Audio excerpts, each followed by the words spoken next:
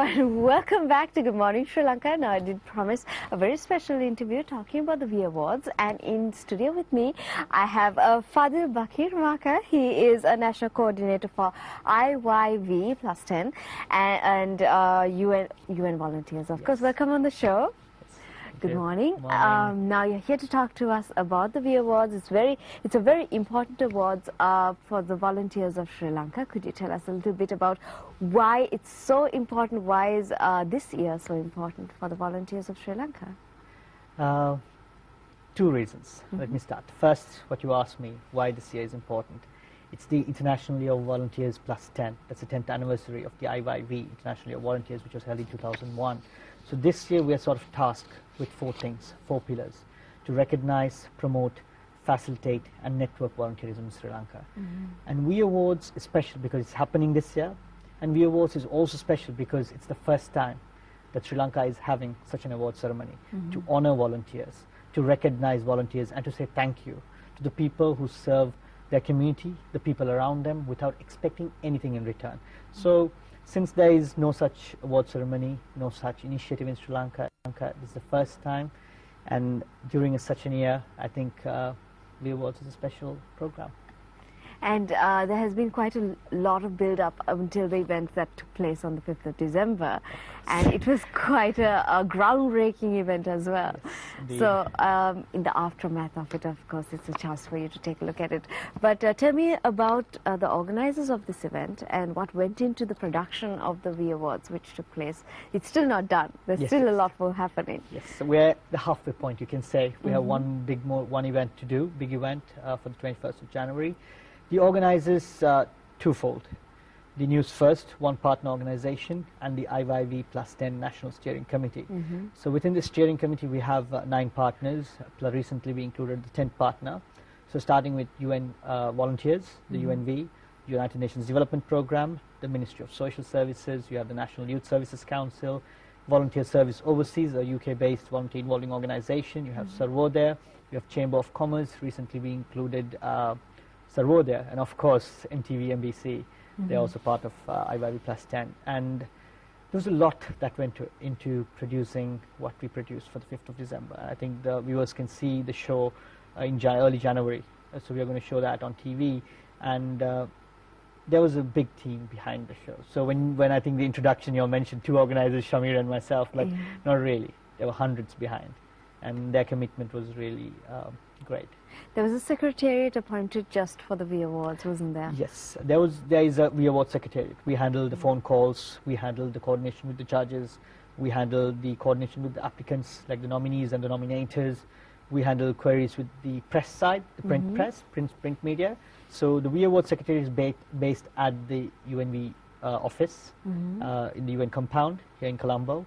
And there's a huge team behind that as well. We have teams working on the media side, teams working on the judges side. So I'll take this opportunity to remember everyone at the V Awards Secretariat and thank them for their work. Yeah. Now the V Awards itself is an award for volunteers of Sri Lanka, and and a chance for people to commend all the efforts that they have given. What are the goals of having an award ceremony such as this, other than that? There's a big goal. We have one underlying objective that we want to achieve. That is to inspire more people to volunteer. Because we see these people as role models of our society, volunteer heroes, you can call them. Because when you look at the stories, it's just unbelievable, and it's very striking how they take time out of their busy schedules to really go out there, identify needs, people they find who are in need, communities who are in need, and they deliver. And they find time to care. And they bring smiles on the people's faces. And this joy, the satisfaction that they get, is sometimes not recognized. So we want to recognize them, but also show these guys as role models and say, hey, why don't you volunteer? Go volunteer. So as you rightly said, it's about inspiring a nation to volunteer. I see.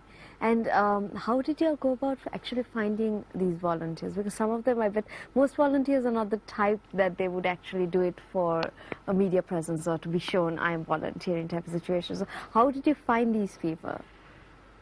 Hard process. It was a lot of thought through because we decided on the V Awards project in June, then we advertised, and a lot of time was given for people to apply. When I say apply, it was a nomination process.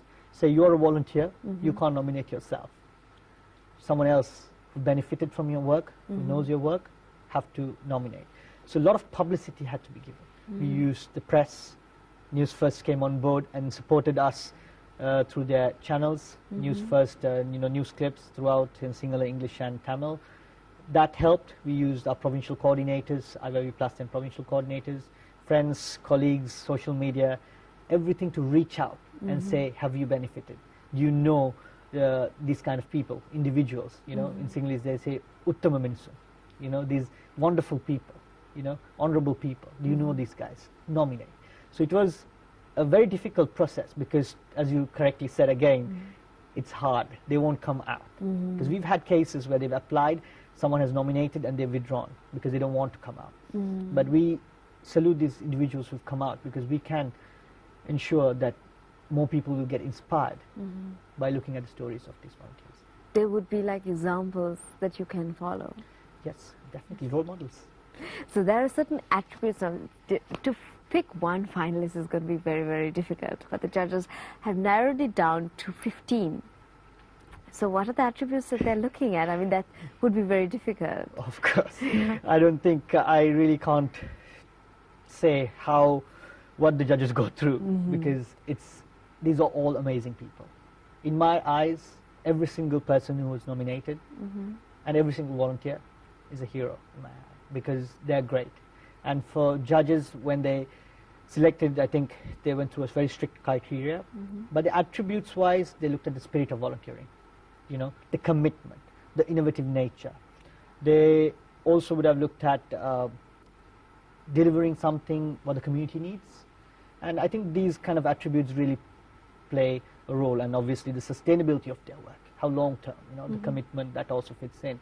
So it's not easy to pick a volunteer, but I think when it's an award ceremony, there will obviously be shortlisting and further shortlisting, and we reached the 15 finalists. And on the 21st of January, we will award the ultimate volunteer. I see. Now, the judges, we've talked about them a little bit before, but a little bit more in depth. Who will be doing the judging and how? Because it is a tough decision. Yes, to make, that was also a process to identify and get impartial, independent judges with a lot of integrity and respect, who are respectable in the society. So we've got Mr. Chandra Jayaratna, former Secretary General of the Ceylon Chamber of Commerce. We've got Dr. Vinyari Ratna, General Secretary of the Sarvodaya Movement. We've got Jassima Ismail, Deshbandhu Mrs. Jassima Ismail, a human rights activist. We've got Professor Somasundaram, Chandrasekharan from the Colombo University. And also we've got Mrs. Sunetra Bandanayaka. She's the founder of the Sunera Foundation. Also we have Professor Siri Hettige as an ex-officio member from the IYV Plus 10 National Steering Committee. It's just a hard process, but I think their integrity, where they are, the respectable individuals, they show how impartial and independent that they can be. And we wanted the judging panel like that because they'll bring the diverse opinions because they've all worked in different areas in terms of volunteering. I see. Now, as you said, we're in the midway point, halfway between, beginning the event and the event to finish. Now, there was a big bash on the 5th of December. It was a groundbreaking event, literally.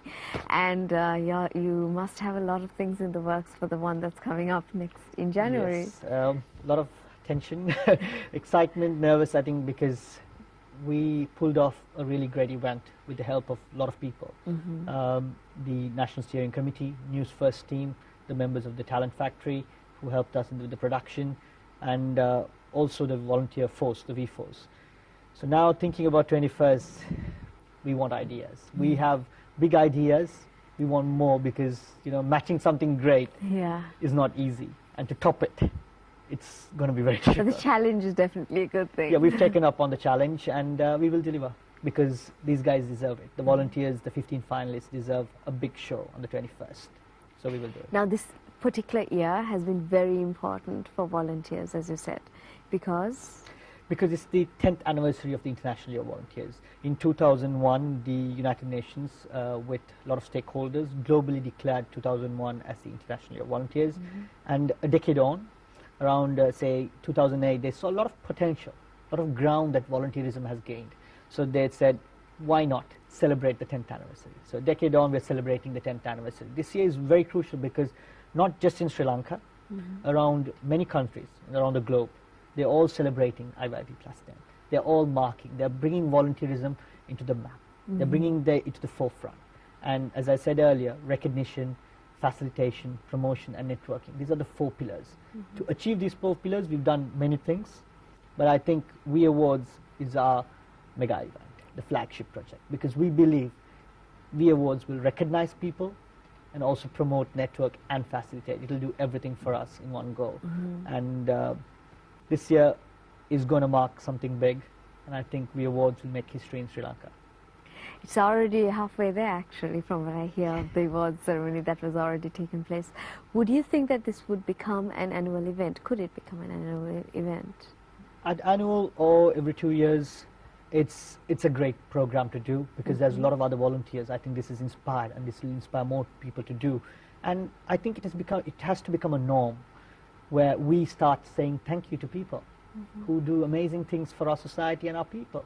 And if you look at the clips and what we have, the stories, you will see that, you know, these volunteers are doing without expecting anything in return. So this thank you should become annual, or actually should become daily thank you. It should not end with one show that we do every year or every 2 years. It should become a daily routine where we see someone and say, thank you for doing this for us. Yeah. Could you talk a little bit about the attributes that went into these competitors? Were there any particular finalists of this event that you could talk about? I can talk about, as you can see now, I want to nominate Mr. Damita Seneka Karunaratna, founder of the Kosala Dullava Foundation. This is just to say a little bit about, he works with children with special needs. He's giving hope to these individuals, these special kids, and telling them that they can be like every other kid because they are like every other kid. And, you know, giving them the same opportunities, to do better and meet everyone. And this is one story. There's 14 others in the finals. And one other story I can tell you is Mr. T.H.A. Heenbanda from Anuradhapura. He's not a man of medicine himself, but, you know, we call the Veda Mahatya. He's a supporter, he's a helper. He helps, and it's not his job, but he does it part-time, voluntarily. He grows medicinal plants in his front yard. He grows them, he goes to the jungle, the forest, finds these plants. He does the whole entire thing, mix them, grind everything and provide them free of charge. Just when I asked him why, he says it's because of the satisfaction that he gets. And this is not to just narrow these 2 down, but to show that these are some of the stories. There's many more. There are 13 more other finalists, and they're amazing the same way these guys are. They all have a different story. And viewers, the only request I can make is watch these stories, get yourself inspired, and inspire more. Thank you so much for joining me, Fadhil. Unfortunately, we're at the end of our interview, but it's definitely inspiring to hear, and I look forward to seeing the V Awards and the way it concludes. It's going to be very tough, actually, trying to narrow it down, but definitely something, a lot of sense. Thank you for having me. Thanks for joining. Okay, guys, so we're going to take a little bit of a break. I'll see you guys on the other side with Rai and a lot more Good Morning Sri Lanka.